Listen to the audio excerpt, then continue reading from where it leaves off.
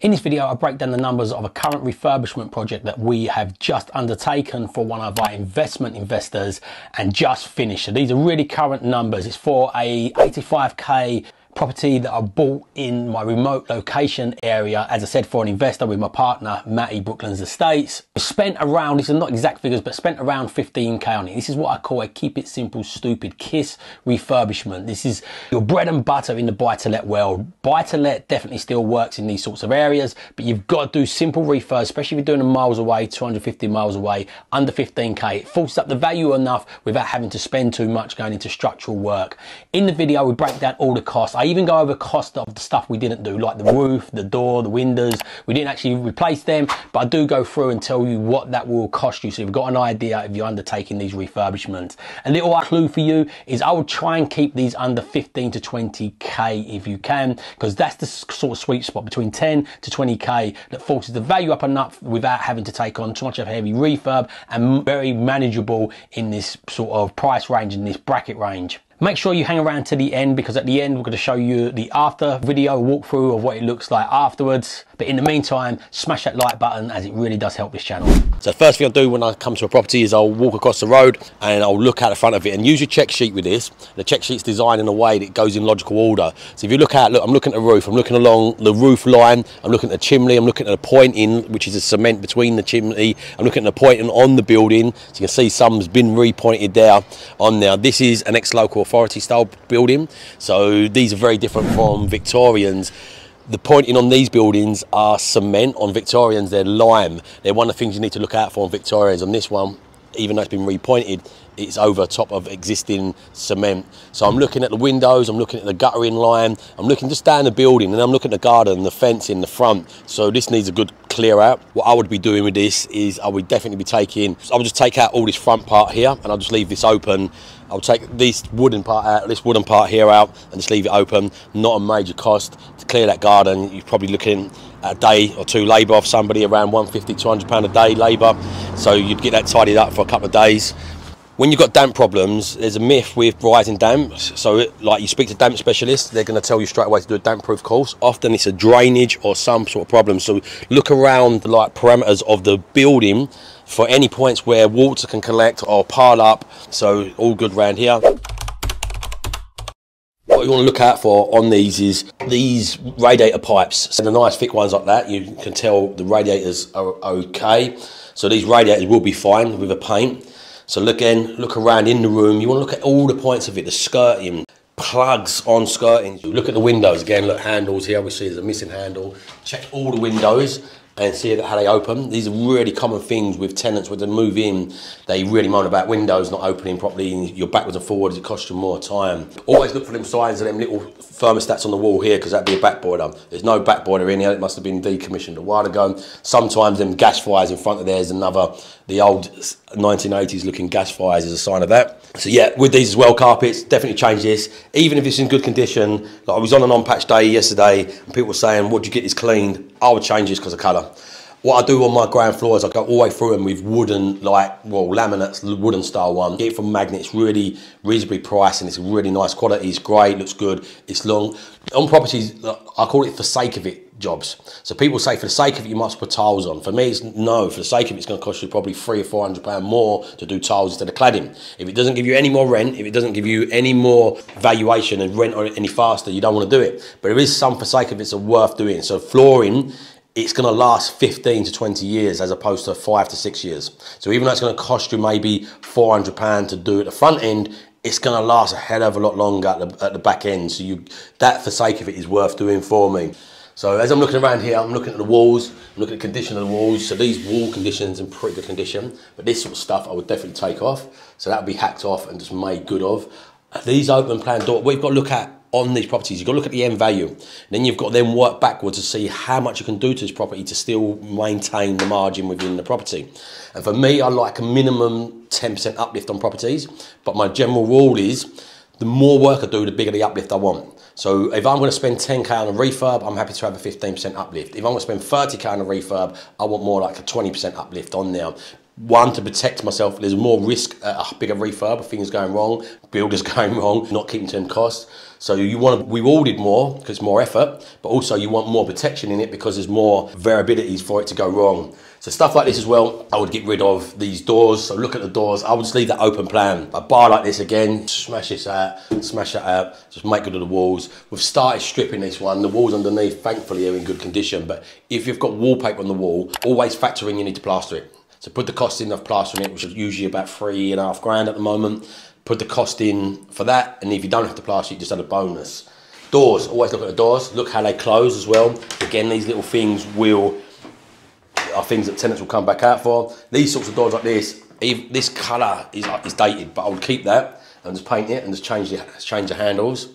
And again, look at the lights. If you look at the lights and all the electrics, you just get an understanding. Electric stuff is usually under the stairs. So fuse board, what you can look at with these, look, that they are old back boiler ones for your heating. There is a newer boiler in here, I've seen it, so that's just from the old one, it's not been decommissioned. If you've got that in there only, then it's signs of a back boiler. They're either usually somewhere like this, or they can be on the chimney breast. But when you're looking at wiring, what you want to look out for is, look, here you've got nice, thick, new grey wiring going in here. The wiring's on the plugs. The wiring itself might be okay because it's nice and thick. This is an old board, definitely need these changing, have to be the metal ones now, so 100% has to be changed. In most properties, you're going to factor in about £700 to £1,000 just changing the board and getting it up to new modern regs, because there's some new regs that's come out. So every time I do a viewing, straight away I put down like £800 just for like remedial work to get it right. And if it's cheaper, then ultimately you've had a bonus. But in most cases at the moment, it's costing around £700 on average, even if it doesn't need a rewire. Again, I would just get this cleared. I'd get this wooden Chinese style stuff cleared. I would take this lean-to down. What you've always got to do is look at the end value and say to yourself, what is the cost of repairing this in comparison to the cost of keeping it, and what benefits would it have of keeping this? I believe there's no benefit in keeping that. The cost of taking that down and then covering that flooring, so you can get this plastic decking from IKEA. It's really cheap, but it's durable because it's plastic. And I will just cover over the top of that and just make that just a little patio-y style area. I'm going to come in as well and look around the back here to see, is there anywhere, like these places like this often cause damp. Like if this is blocked, or like here's a typical example, if they've built this up too high and the drainage is not right, that can then what starts causing the damp problems inside. This has had damp because look, they've drilled this and injected it. That don't work. Even this sort of stuff here, they put this on for damp things.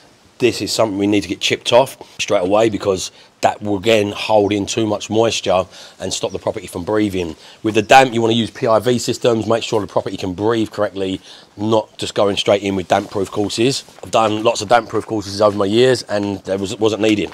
The PIV systems are positive airflow systems that keep the property breathing. Make sure, like if the kitchen's getting damp, you have your extractor above the cooker all the time, but put in another constant flow extractor fan in there, so it's constantly letting the kitchen breathe. But they're always humidity stat ones in the bathrooms and sometimes in the kitchen if it needs more airflow in the property. But again, when I'm coming in looking at these kitchens, I wouldn't leave these ones, but I put a hob in and an oven, and that's it. I don't put any white goods in mine. So for this particular one, what's the carcasses like? Do we upcycle this or do we change it? There's a lot of units here, so it's a definite upcycle on this one. These are actually good units, and these are shabby chic ones. So if you painted these and changed the handles, this would look really good. What we're going to do in here though is take these units out of the wall. I would cover these, I'd put a splash back here, like a steel one or a glass one, and I would cover that with just cladding just to like modern it up. Again, there's a fridge in here. I would take all these units out, and I would just put the oven back underneath there in an oven unit, and I'd leave this space here for someone's fridge and whatnot and stuff like that. It's nice. Always think about a bigger cupboard in these for people's mops and stuff like that, but they've got the understairs cupboard as well. So that's what you've got to think when you design the kitchen. Is there space for mops and ironing boards? So this one, for example, has got a dishwasher in now. That will come out and we'll get rid of that. So even if that worked, if that broke again, you have to replace goods like for like. So Whirlpool's not a cheap dishwasher, so you'd have to replace it with another Whirlpool one. But what we're going to do with this, as I said, change the worktops. Nice sink, like it'll be a cottage style one. We'll paint this a nice, like either green or midnight blue or grey with rose handles, rose sink. It just goes with the style of what this would be. Probably maybe put some chrome or rose gold taps on there, same colour as the sink. What I do is when I'm looking at upcycling, I might go slightly better spec on the worktop and some of the taps than I would if I'm changing the whole kitchen, because I'm only upcycling. And the biggest impact is the kitchen. Definitely change this flooring. Just if anything looks dated, change it. You want to get things modernised in these properties. So an upcycle of this, you could change the doors. Kitchen this sort of size, to buy the kitchen for this is probably going to be about 2.8, there's a lot of units in here. Maybe £2,800 to buy these units. So then supply and fit, you're probably looking at about £1,000 to fit it and take the old one out to £1,500 depending on your labour cost. All my costs are based on around £200 per day for trades. That's a reasonable cost. We use just bars on these if we have to. Often they can be mitered in. So for me, the quality of the design is much more important than the quality of the finish. And what I mean by quality of finish, you don't want a shoddy finish where things are falling apart. But if there's a wider gap this end and a smaller gap at that end, things like that doesn't matter. It's just a design. Nobody comes in here looking for these things. Slow closers as well. Look, this kitchen must be 25-year-old. It's still in good condition. No slow closers on them. Slow closers are nice, but they're just going to cost you extra cost. In the drawers, the kitchen providers, Howdens or Magnets, going to put the spaces for your knife and forks. They always put in 2 end panels around your cooker. You don't need all these little bits. All these bits, shaving them off, really shaves off massive amounts from, it all adds up, especially when you've only got like maybe 10, 15 grand uplifts in these. If you keep on adding these little £500, £1,000 savings, it just pushes it more into your profit. You don't need the high-end labour costs, and you don't want the cheapest ones. You want them to be just above the cheapest ones, not the big offices who's got office staff and all overheads, because that's factored into the price. They're much more reliable. But if you put together your own programme of works, so the idea is you go through these properties now, you put together a check sheet of what you want, then you put it onto a Gantt chart, which will be in the resources, and I'll do another video to accompany this. You put it in the Gantt chart and you put in the time scale. So then when these smaller builders look at that, they can quickly go, yeah, that is reasonable. You've put 4 days for a clear out. You've put 3 days for your first fix rewire. So if you put as much information together for them as possible, it makes it easier. If somebody comes in here and sees a really nice looking kitchen and a nice looking bathroom, that's what they're looking at. Stairs, I will put carpets on. So again, as I'm walking up here, I'm looking wallpaper. As I said, you've always got to account for plastering underneath it. Ceilings, always look at your ceilings. This Artex ceiling, I would leave. Your description to what you say to the builder is really, really important. So if you say paint the woodwork, for me, I would say just clean this woodwork down and give it 1 coat, just to tidy it up. So you just give them that instruction as opposed to doing their own interpretation, which some of them will sand it right back. They'll really get it done nice. And again, the level of the quality of the paint is one of the biggest ones. Handprints get on walls straight away. Just loads of things happen. So paint is not that important, the quality. I whitewash all of mine because it's no cutting in. So it's quicker. And you tell the painter or the builder, look, we want it whitewashed, you don't have to cut in. So it's nice and quick. So yeah, get it painted, but to say we just need 1 coat on there. You see how it goes. If you look at it afterwards and it's not looking great after 1 coat, then you get a second one on there. But that said, you've really got to direct them properly. So again, like if you go into this room, what we do with these with the flooring is grey carpets.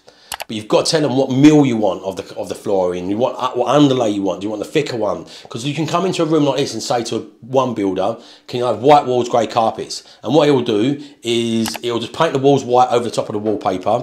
He'll put them white, grey, thin tile tiles down, which are horrible, with no underlay, and you've got what you've asked for. You'll say to another builder, "Can you put on white walls, grey carpets?" And he'll put the really thickest grey carpet down with the thickest underlay with your feet sink into and you've got no socks on.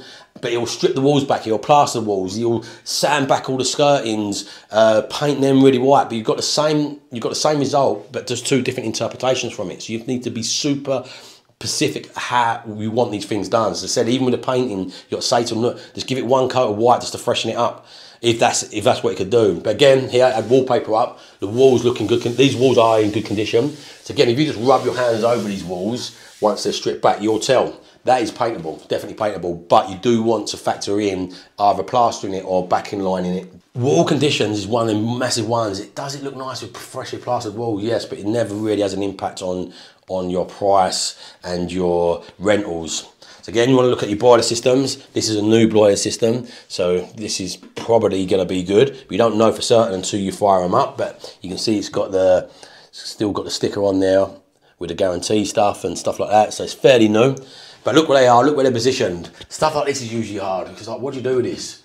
So I'd probably take this out. It's going to be hard, like, just because of the material this, it's going to be hard to paint it. It's not going to paint properly. It's going to look odd repainted. But again, this one here, where it's housing that in, you're probably going to want to leave something there. But what I'd probably do with this is either look for new doors. I'd probably look for new doors. Either get a nice bit of ply sort of style wood that looks like it's more wooden looking, and just put a new doors, just get it cut out and put new doors on there and have them painted to make it look better. But this actual stuff they've built this with is not really paintable. It'd look really, really cheap. So, or another little tip is go to IKEA, bargain corner. They've got loads of doors in there all the time, like big doors. You probably would find something that you can make good and fit with that. Similar again with the ceiling. Personally, it's not ideal having paper on there, but again, if the wall's nice and white, it's got nice new carpet, that's what they're going to look at. We're looking this in the bathroom, make sure we always got an extractor fan in. Good news, we've got this extractor fan here, so we'll just update that to one that runs constant flow. This has got a shower in there. 3-bedroom houses, people want baths. So we'd reconfigure this. It's quite a small bathroom, but we'd get a bath along here, so it means moving the toilet around to that side and the sink around to there. So reconfiguration of this, but getting the bath in there. We'll go over the top of this with cladding, just over the top of the whole of these tiles, so you don't have to rip them out. The time it takes is just so much quicker to go over the top of them. Cladding, bathroom unit in there. The ones we use probably about £600. So yeah, they're not overly expensive. The reconfiguration might be a bit. But again, coming to the bedrooms, I'd look at this. Again, this here, this looks a bit dated, this. But that said, I think the cost of replacing that is just too much money, so that would stay for me in these ones. But this bedroom's ready to pretty much move in. There's nothing really need doing. There is a crack here. That crack doesn't concern me though. I don't think it's any movement or any things like that with it. But again, when you've got these bay windows, it's what you want to look for. Look for signs of like damp along these here. Again, look just for anywhere there's penetration damp. Upstairs, if it's damp, it's definitely condensation or penetration. Penetration is usually coming from the guttering, or these bay windows are notorious for letting in bits of damp as well. But just look around the room, look at the sockets, see how many sockets there are. Again, sockets on the skirting boards. It's a hard one, this, because the wiring from where it comes from the fuse board looks like modern wire, but all the sockets on the skirting board, which is not a modern regs, it has to be high up. The reason why is you plug a plug in, it bends a lead underneath it. And if it bends a lead, it can compromise the lead from breaking, and yeah, then it can cause fires. So things like this as well, in these sort of rooms, I'd be tempted to leave this, because it's kind of like it is a bed. You've got a mattress there, but I'd probably just rip all that out. Definitely take all the shelving off, just rip this out as well. But again, check all your windows, see how they open. The chipboard on that ceiling, again, it's going to be really hard to get it off. Probably would leave that, as long as we got the walls looking smooth and the carpets in here nice and grey. Probably would leave that again, but just make a judgment on it. If you've got it in the budget and it still leaves you enough margin in there, nobody looks at ceilings to go, that makes the house worth more money. If you've got a really nice looking bathroom in there, a really nice looking kitchen in there, that are the things that people are going to rent it. But also, a little tip is, get your phone out, just go on houses nearby and see what the competition looks like around. Very rarely have they got modern stuff in there. Even though they're finishing the paint job, looks better spec of paint job, they've very rarely got these bits in there. But just to summarise, go through the property, logical order, check off all these things on the checklist that you've got with this. Always judge in your head, what is the cost of the uplift I'm going to get from this, and what's the returns, and how much does it eat into my margin. So here we go, this is what it looks like finished. We ended up painting the kitchen doors. There's a few things done slightly different. Matt is my partner, he's the front head of this. So if you want to work with us on projects like this, because we source properties like this, we manage properties like this, all in and around Teesside and the North East, put in the comments the word, or should I say the letters BE for Brooklands Estate. If you put the letters in BE, if you're interested in working with us, we'll tell you how we can source properties like this one for you. We rented it for 775 in the end, so the numbers still stack really well on these style properties. It is area Pacific where they do still stack. If you want to understand, HMOs work really well in the area, so watch this video here, because we do a refurbishment of a HMO and go through the same sort of stats. And if you're still here, make sure you smash that subscribe button, and remember, if you don't evolve your ideas, you never live on your own terms. So evolve your ideas, live on your own terms, and have an amazing day.